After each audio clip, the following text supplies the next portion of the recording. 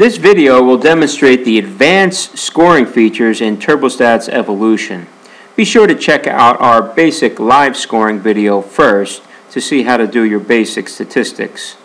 This video will showcase how to track statistics by plays, defenses, point guard, also to talk about metrics and all the new calculations we currently use, actual rebound percentage, plus or minus 5-player combination points, and more. So let's get started here. The first thing I like to talk about is metrics and some of the new calculations now that you're going to be able to see in TurboStats. And metrics, if you do any research now in college and the NBA, metrics are more and more of a factor now for evaluating performance. We have things like usage rate, offensive and defensive rebound percentage, effective shooting and true shooting, which is a better calculation than just field goal percentage. We also have net efficiency, which is our overall number. We spent 5 years evaluating statistics from over 10,000 college, pro, and high school games to be able to determine a rating system that's easy to use, gives you a number on a 100-point scale so it's easy to follow. And you can also turn that off. You don't have to look at it. And you also have a customizable efficiency rating system. If I click on efficiency here, I'll bring up the calculation worksheet, and you could set any statistic to a plus or minus whatever number you would like to set your own efficiency system. Okay, so all these features are available now while you're scoring a live game. Let's talk about rebound percentage, which right now, the only rebound numbers you see now are either total rebounds or a calculated rebound estimated number based on the total rebounds by the offensive and defensive teams in the game divided by the minutes each player played. And it's a number that really isn't very accurate for players who don't play a majority of the minutes. So if your bench players are only playing half the game and you look at estimated rebound percentage, you're not going to see much. We've proven that out through calculations. So how we do it is, right now the player photos are turned on, and I'll turn those off for demonstration. So we'll go into preferences, and under player stats, I'm going to turn the photos off. And now what you'll see instead is the player rebounds, offensive and defense opportunities, and the number of rebounds that they got. So if I'm entering a shot, let's just say there's a missed shot, and there's a rebound. Now if you notice, if 45 gets the rebound, you'll see he's 1 for 12 offensively. And if I click on his number, he's going to be 2 for 13. Now everybody else also got a rebound opportunity. And on the defensive side, it was a defensive rebound opportunity. So let's just look at this again. Number 45 is 2 for 13, 1 for 13 on defense. If I have a missed shot by the other team, and 45 gets the rebound, you see he's 2 for 14 for defensive rebound. So this is a great number. It shows the real true performance of each player. These are the opportunities they have received in the game, how many rebounds they got. So that's something that nobody else that we know of has tracked. We really kind of created this capability on our own here.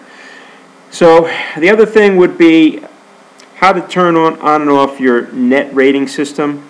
You could go into preferences, and if you want to display net, you'll see that here. If you hit on summary, it's easy to see. You'll see the net ratings of every player. You could double click and sort your team or the opponent by net rating to see who's really performing well overall. It's a great quick number to look at during a live event, and you may have sub players in and out of the game based on their performance rating. But again, you could turn that off.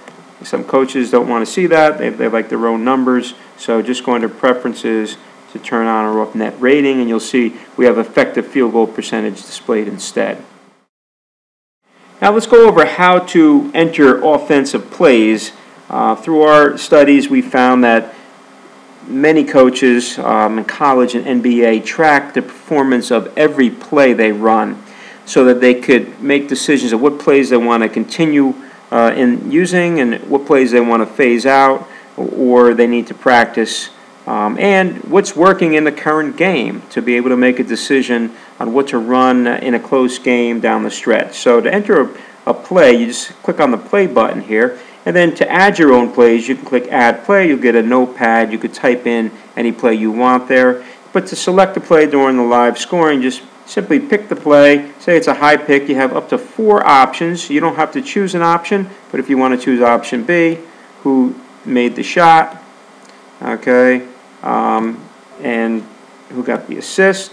And if you look at the events now, and you'll see that that play, high pick, was entered for that particular shot. If you want to make any changes, you could double click and you could change the play here. Say it was option C, and you could even change the location of the shot, okay, and then just hit close. Okay, and you'll see high pick C was changed. So you could change any shot by double clicking on the play in the event list. Okay, if you could also display your plays to the right here by selecting the button above the opponent, and you can turn them on or off. Now to set your defense, you could just simply click on the option above each team's numbers, and you can set this team for man, and this team may be playing a 2-3 zone.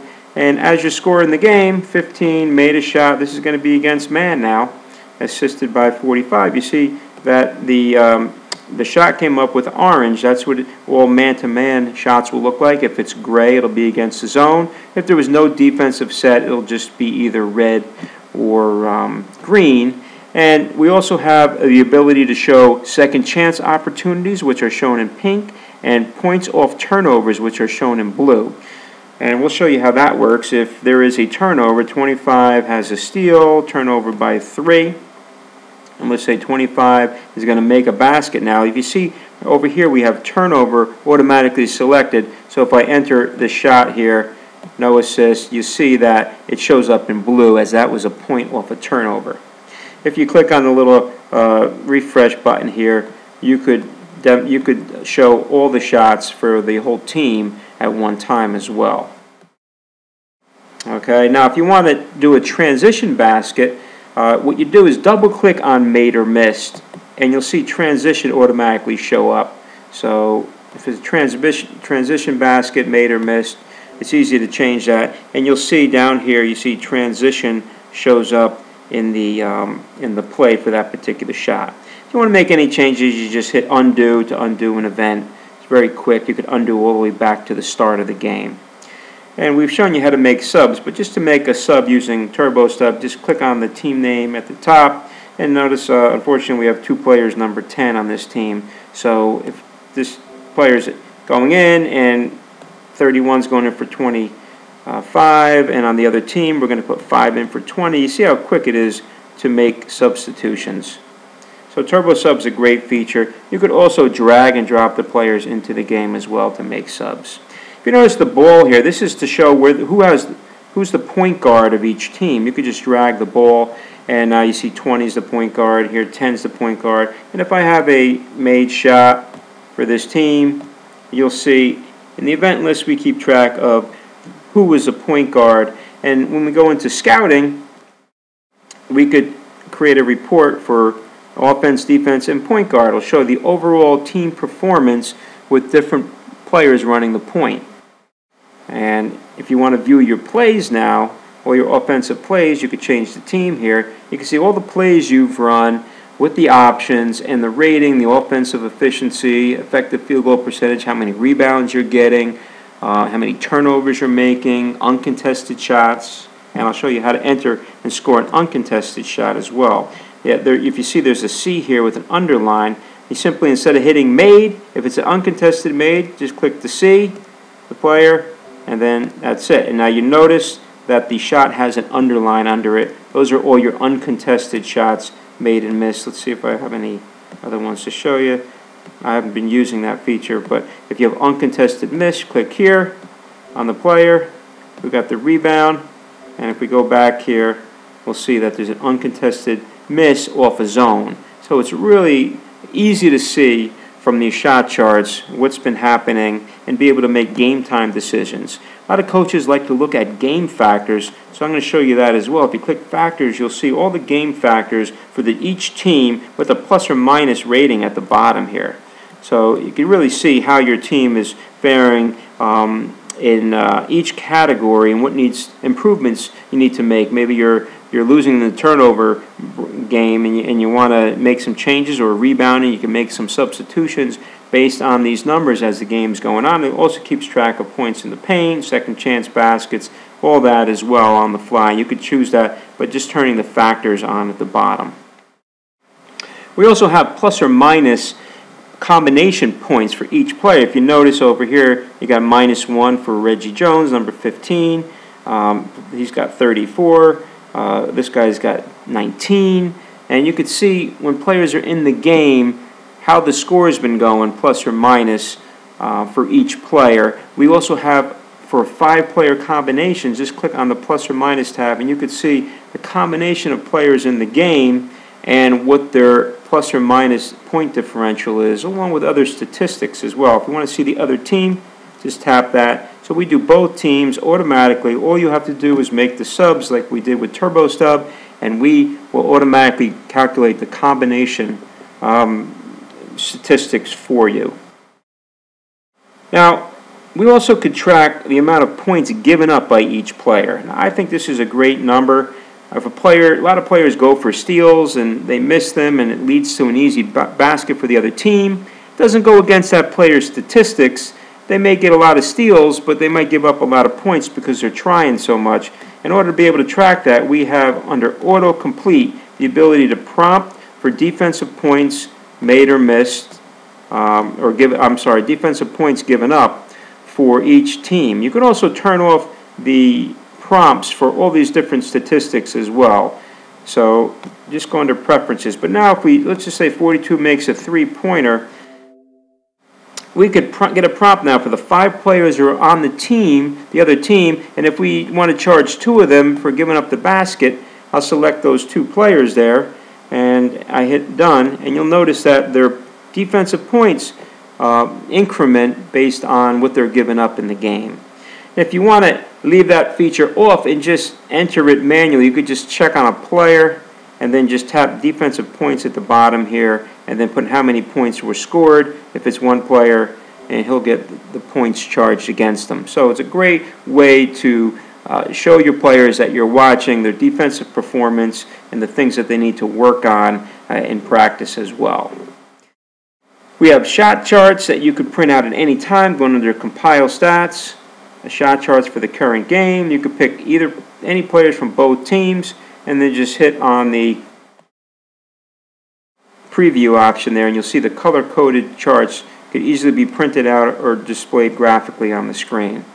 If you have a Windows printer set up, what's great with Windows tablets is that you could print to any printer on your network. So you could print this right from the court to a printer in the coach's office at halftime.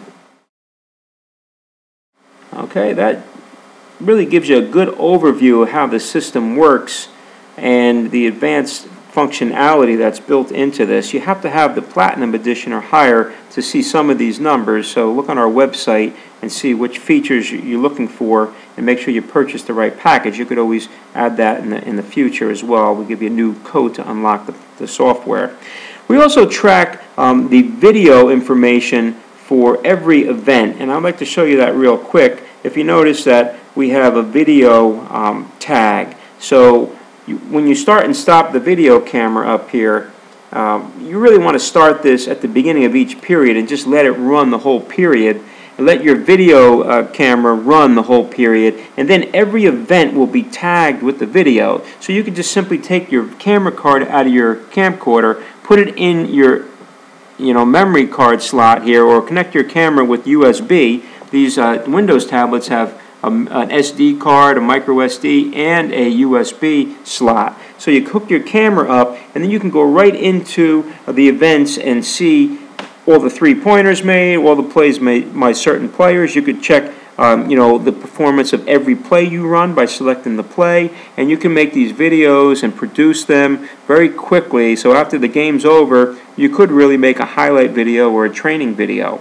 If you want to tag any event as the game's being scored, just click on this little tag button here, and it will mark the tag, either a highlight or just a coaching check, so that you could later produce a video or see any events that you want to look back on. So let me make one a highlight and hit made, and if we look down here, you see the H shows up under the tag, and then now you can go and easily get to that event on video later after the game. So that about wraps up this video. We're posting other videos on other features, so please check our website. And we have a tech support group, so if you have any specific questions, please contact them. Thank you for watching.